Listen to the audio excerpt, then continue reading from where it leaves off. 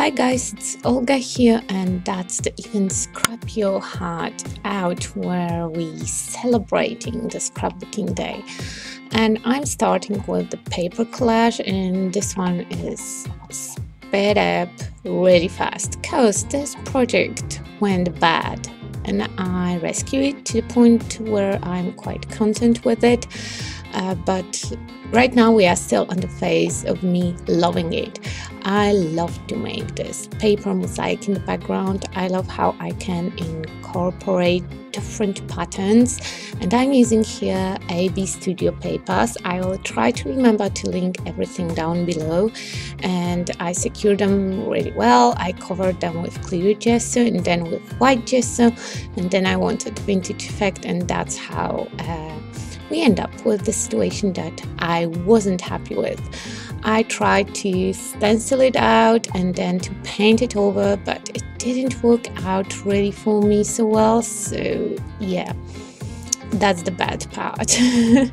We will move to the fixing part. Unfortunately, I have to cover like everything before I was happy, and it's not like it was a bad effect, it was just not the one that I was going for. Here I'm struggling. I struggled all the time during this process. Normally I do the layout in 1 hour and a half, maybe 2 hours tops, and this one took me whole day. In the meantime, I was chit-chatting with my friend. You will see me struggling with the headphones somewhere on that video. The white cable will be all the time in the video because I was chatting with Belinda. She's also helping along. About how to, it wasn't a best day to create, and I was stubborn and I wanted to do this layout anyway. I wanted to make it work. I used different scraps of different papers underneath the picture just to make a visually pleasing composition, and it's supposed to fit on my background. And at this point I knew that I want to go over it again with the paper mosaic. That will be sped up, no worries. You will not have to look at me going through that process again. But actually here we have my real crafty process in very sped up version.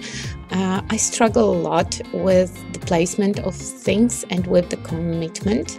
If I don't prepare ahead, I always prepare ahead of the videos or live streams. I have few ideas that I can run with, because otherwise we are moving with the really turtle speed of assembling everything, and that's nothing nice to watch. Trust me, I was watching myself going through that struggle when I was editing, and it was nothing nice.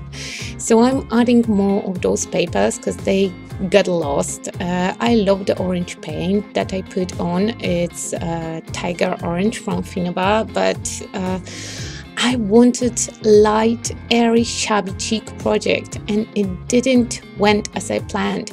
I was hoping that my paint, the brown one, I will be able to wipe it out almost to white, and I wasn't. I think that retarder that I added to my paint just make it stick much better to the surface. So I reapplied part of my collage. I covered my composition with some old books and washi tape, and when I was putting the tape on, I decided that yeah, I want the tape on the project. So now we are going with different tapes like crazy. I used painter's tape and 2 washi tapes that I really liked, and at this stage I'm liking my project again, and here goes my new light. And yeah, it's very bright. I will have to adjust it a little bit. That was the first tryout, but I have new lights especially for you.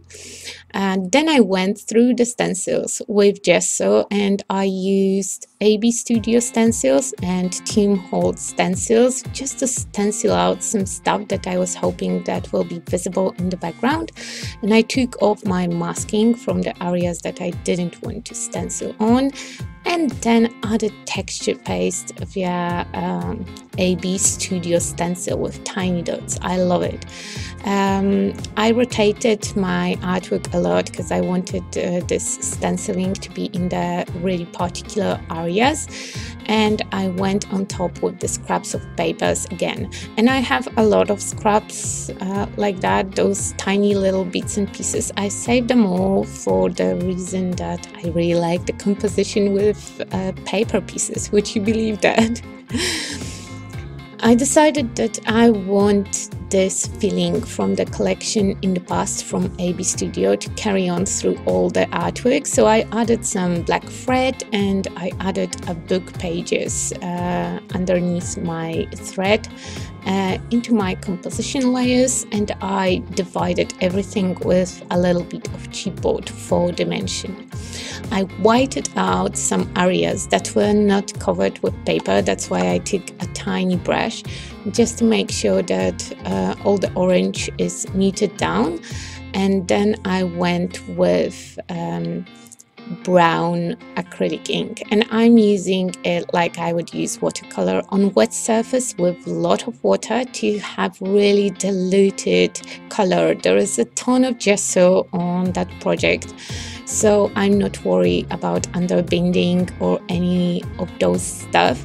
I also added some touches of pink because you could see in the real life, when you look up closely, you can still see the flowers from the first layer, from the one that I really loved, and I highly regret covering that. I will probably remake the project to have those flowers because I really love those flower papers. And then I decided that it's time to add some embellishments around my photo. And the photo is always the most important part of the artwork. And on that particular photograph, there is a great-grandmother of my husband. She was a teacher, and she's probably checking the homework or the tests for the students. I didn't mention the clock that was underneath the photo because I knew that I will rip it off on some part. It was covering too much of this beautiful paper in the background that I wanted to be visible. All the bits and pieces that I'm putting here, I fussy cut from AB Studio papers. With each collection, they have a lot of beautiful elements, and I really love those watercolor leaves. They are all having this hand-painted feeling, and they look just marvelous. Because I have some orange still picking out, I decided to just run with the idea, and I added also the orange elements to my composition and this coralish flowers, so everything looks nice and cohesive. I added some stamping with random letters from AB Studio, and I wanted some leaves. And I was trying a different pens, and I should again hold on this moment when the lines were really thin. I used the stencil and I just drew over it. I wanted to thicker the lines, but not to this extent. Definitely need more pens. I cut off the part of the composition that was hanging underneath the photo because I decided that no, it's way too much. And then I tried the technique with stenciling again, but it didn't stand out enough. I really loved this one with writing inside the stencils. I rediscovered this one lately, and I just can't put my Posca pens down. But as you can see, it was not visible enough. It wasn't this striking effect. I knew that I will add a little bit of dry brushing on top.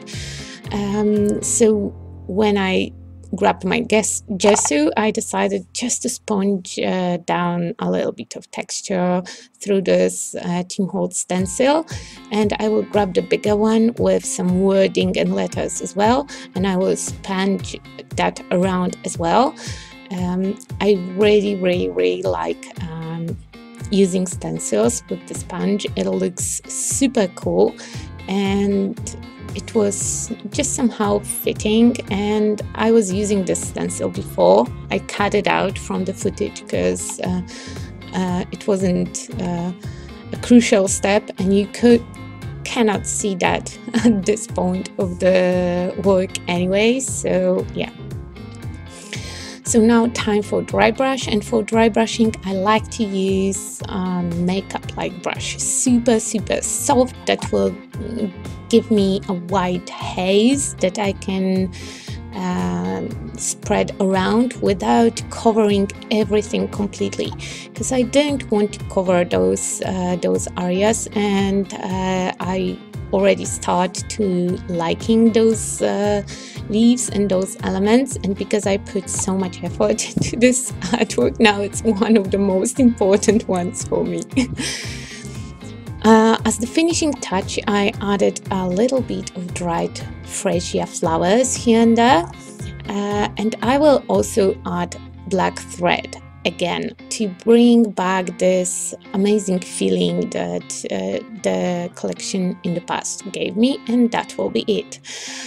So if you are still here and I didn't bore you to death, please check out the description box. All the info about Hop, all the other links will be in my description box down below, and it's really amazing fun with amazing talented artists. At the 2nd of May there will be also YouTube live Hop in this topic, in Scrap Your Heart Out.